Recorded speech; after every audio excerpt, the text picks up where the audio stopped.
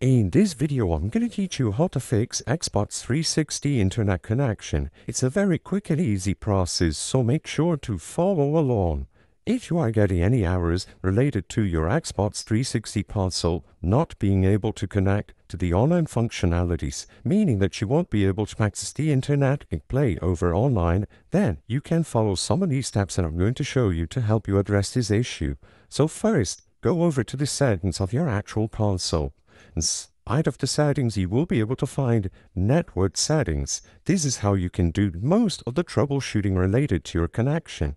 So the first thing that you should do inside of network settings is to test the Xbox Live connection. If you are sure that it doesn't work, then you can move on, but if you haven't done this already, it can be a quick way to troubleshoot and see what specific part about your connection is giving you issues. Sometimes the problem will originate from the actual console, while other times it might be your actual internet connection.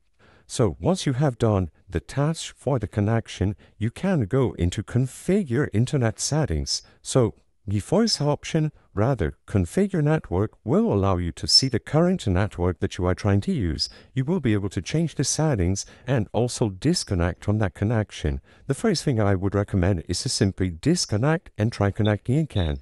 It might seem simple, but by doing this, you can redo the connection and make sure that all the details were corrected.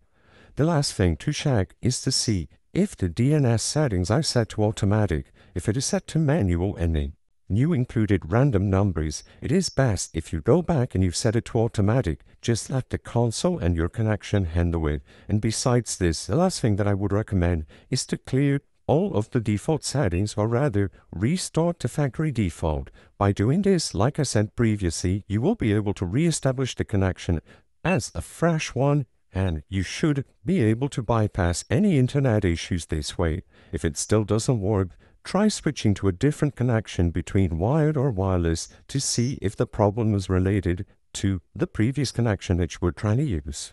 I hope I was able to help you on how to fix Xbox 360 internet connection. If this video helped you, please be sure to leave a like and subscribe for more very easy tips. Thank you for watching.